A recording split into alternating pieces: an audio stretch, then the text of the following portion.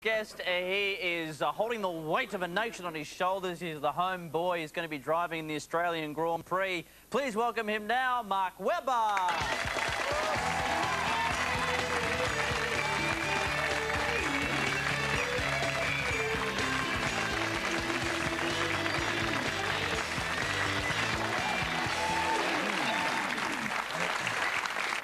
Now, you've got the whole nation behind you as part of this Grand Prix. Is it more of a pressure thing, or are you relaxed and thinking home crowd advantage? Yeah, a little bit of both, actually. You know, it's awesome to be here, you know, to come down to Melbourne and have my first race in Australia. Phenomenal for sure. I'm going to have some butterflies on the grid, but that's all part of it, and I can't wait to get into it. Now, what are you hoping to do the most? Finish in a place or just finish the race? Finishing for us is going to be a big mission, let me tell you. Now, explain to me, because I've even heard, I think it was Peter Brock who said that if you even just finish the race, that enough is going to be amazing. Why is that so? Well, for a small team like us, Minardi, I mean, we spend about $100 million Australian a year compared to Ferrari spend about 600 million Australian a year. So, you know, with all the boring stats, but for us, a race, the first race of the year always comes too quick. So the boys have been working absolutely flat out the factory. So these things are tuned to the absolute nth degree, and hopefully our thing gets home. If not, are you hoping for maybe a Steve Bradbury kind of Winter Olympics thing, where everyone else just stacks it and you just putter across the line on empty?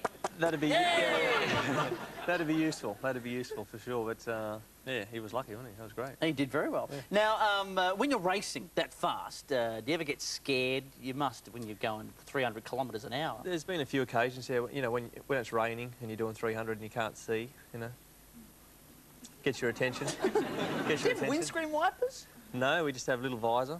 And sometimes that even... With windscreen wipers on? No, yeah, they break down sometimes, but no. Yeah, a little visor, and even sometimes that fogs up, so just to mesh it. So, what you're telling me is if it rains, it's just kind of good luck, kids. When you're out on the road, you know, we can't help you.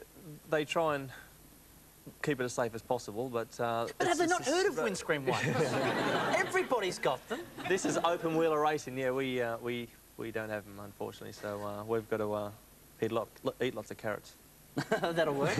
So do you ever get worried if it's like when it's raining or something like that? If the car or the track smells fear, ain't you in trouble, Mark? Yeah. Ain't you in trouble? Well, it's the unexpected. That's when you get the nerves, obviously, when you're not in control of the whole situation, and when it's raining and you've got the risk factor goes right up, you know, and things like that. So in the first lap of a Grand Prix, obviously, tremendously nerve-wracking in terms of, you know, the danger goes through the roof because everyone wants to be in the same place at 350 k's an hour, so... And you've had accidents. Is that something like when you... Because you've had some pretty bad ones. Yeah. Is that something when you have an accident, all of a sudden it's hard to get back in the car again, or is it like riding a horse, you just get back on? Exactly, yeah. The best thing is to get back on her again, and or get back in it again, and, yeah, it's... normally it's your mistake, or can be your mistake, and you just learn from them. Do you relax at all when you drive? Okay, let's say fine weather or rain, but your team very cleverly put windscreen wipers on the car. Yeah.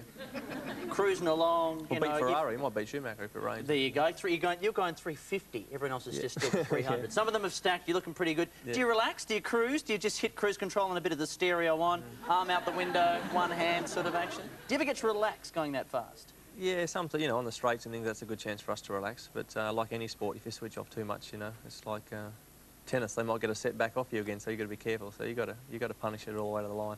And what about superstitions? Do you do anything before a race? Do you wear nice lucky underpants? Because Antonio could probably give you. He probably could, yeah. Yeah, we had a little chat out there.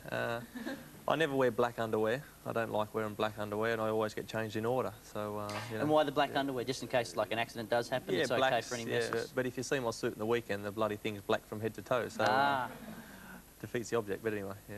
And how do you train for something like this? How do you train for going 300 kilometres an hour? Well, there's a lot of G-forces in Formula One, so we need to train like neck muscles and abdominally we need to be very strong, so that the G-force is a little bit like a fighter pilot in some ways, so in a plane. So a lot of cycling, running, swimming, a lot of endurance-based, yeah, so quite a bit of training. The boys put a lot of effort into it. So, but what do? Do you sit in one of those, like a Daytona thing, and practice with one of those? Not quite as sport-specific as that. No, not quite. That'd be useful. I'm just helping you out. Look, already I've got windscreen wipers and I've got Daytona. I've got.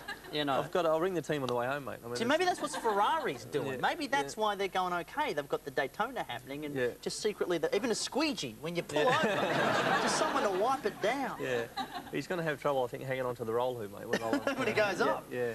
But so, did you have a simulator kind of thing that you get to practice with, or anything like that? Not really, no. We do our testing in Europe. You know, when you rock up to the circuits, you'd basically, we have a bit of fun on the PlayStation, muck around, but it's nothing like the real thing. Okay, so when you do play PlayStation, are you more adept at it because of your training in the real thing?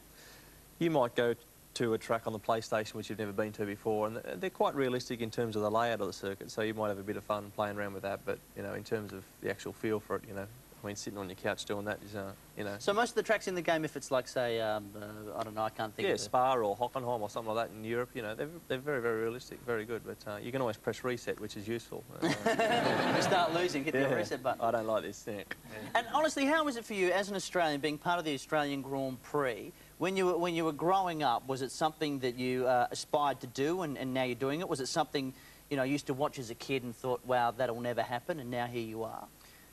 Yeah, you know, I always aspired to try and race in Formula One, but I never really thought, you know, you got to take each year as it comes, and I obviously got close the last few years, and then you finally pull it off, and to do your race here in Australia is, you know, I want everyone to enjoy it. Not I'm going to enjoy it, but I want everyone to come down and check it out. And how important do you think it is to have an Aussie racing in the event? The knowledge of Formula One in terms of, you know, the people down here, they have such a good feel for Formula One. You know, these poor guys have got to get at 2 o'clock in the morning and watch the races. So you know, the knowledge is great, and it's good to be and good for them. So I think it's important. Yeah. And how do you think you'll go? We're going to finish and hopefully do Australia proud. If we finish, we're going to finish in the top 10. And if not, there's always the minis. There's always next year. Always the minis. Always the minis, yeah. Please thank Mark Webber, everybody. Thanks, Mark.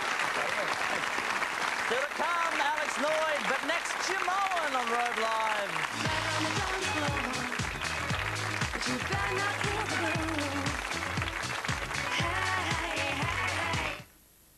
In the game of life,